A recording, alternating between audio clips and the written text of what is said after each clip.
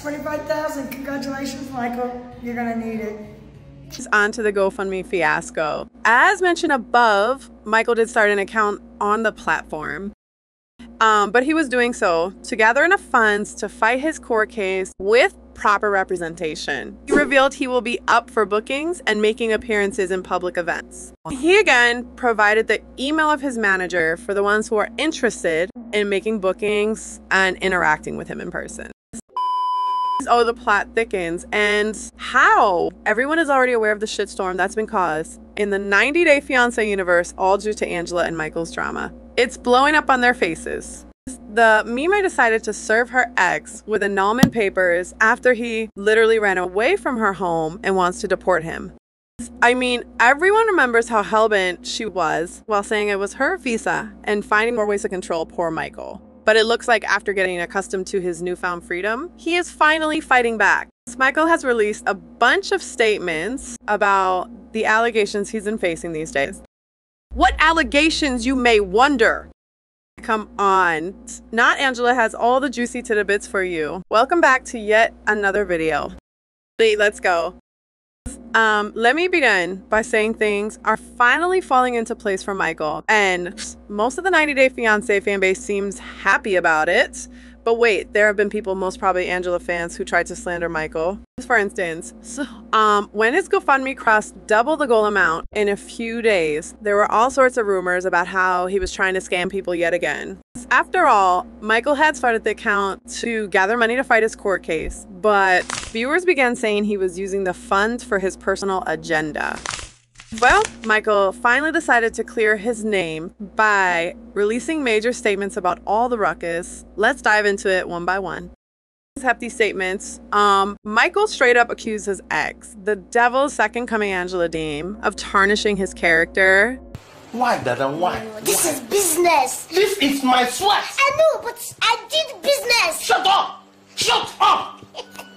There have been all sorts of rumors about Michael being with and speaking to different women. While he admitted to doing so, in the past, he assured everyone that he had never met someone because of it. Hence, all his interactions were limited to texting. He used the phrase one party was trying to discredit the other, which was just fancy talk about how Mima was still after him and finding ways to prove he was the bad guy. Well, that simply isn't the case, and she's failing miserably with a lack of evidence. Oh my God, did you see Michael made his goal? What is wrong with the United States of America? I am totally ashamed right now. Who gets a GoFundMe, makes $25,000 for legal fees when we got people out there that has to go see their sick kid, sick mom, or veterans out there that don't even get $25,000? Wake up, America. This is unacceptable. This is unacceptable. That's fraud. Just crown of thought, guys. $25,000. Congratulations, Michael. You're gonna need it. On to the GoFundMe fiasco. As mentioned above, Michael did start an account on the platform, but he was doing so to gather enough funds to fight his court case with proper representation. Such things indeed require a lot of money. So Michael's goal for the same was $25,000. Surprisingly, fans fulfilled it in just 2 days, and he didn't close the account, and it went on to have as much as $50,000.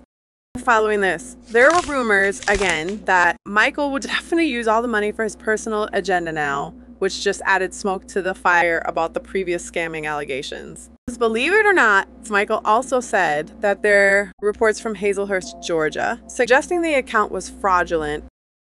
Well, you don't have to be a genius to guess who lives there. Then Michael revealed how the GoFundMe organization had to do thorough investigations to clear Michael's name once again. They at last confirmed that he was using the funds for the right reasons and not to purchase cars or cover moving costs. But oh goddamn Angela, even after so much, you're still not ready to back down. All the money Michael has gathered is really just to get rid of you, and yet you're finding ways to create obstacles in his journey. Give me a goddamn break. Maybe use this time to put forward a strong argument for your legal separation instead of making your ex more miserable. Let me just remind you, all of this would end up biting you back when such acts of yours get exposed in the court. Do you not think for a second at all? Are you really that driven by anger and wanting to make others suffer? Seriously, what's wrong with you?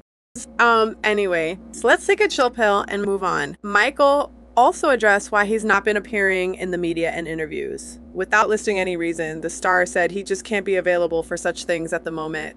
I guess he's waiting for the court case to wrap up before he does so, which is pretty wise if you ask me, but he did express that he would do these things in the future. At the same time, Michael also left an email of his marketing representatives if people wish to contact him for opportunities like these later. Oh, what a way to flex. Looks like Michael is really making good use of his stardom. Sadly, the same can't be said for Angela. At last, Michael did reveal another grim piece of news. He has decided to refrain from interacting with his fans online. As much joy as it would give the star, he has figured he should hold that off for a while. It's confirmed, it was just a temporary measure until the legal proceedings continued. Last but not least, Michael did end the post with something exciting. He revealed he will be up for bookings and making appearances in public events. He again provided the email of his manager for the ones who are interested in making bookings and interacting with him in person. Well, that's exactly what I say. When karma is sweet, it's the sweetest possible thing. Let me just jog Al's memories and remind you what a terrible time Angela Dean was having during her public appearances. I mean, she was begging people to follow her on Instagram, as her 90-day fiancé storyline had cost her a lot of followers. Speaking of costs, Mima right here was also charging $5 a picture as people came to her for selfies.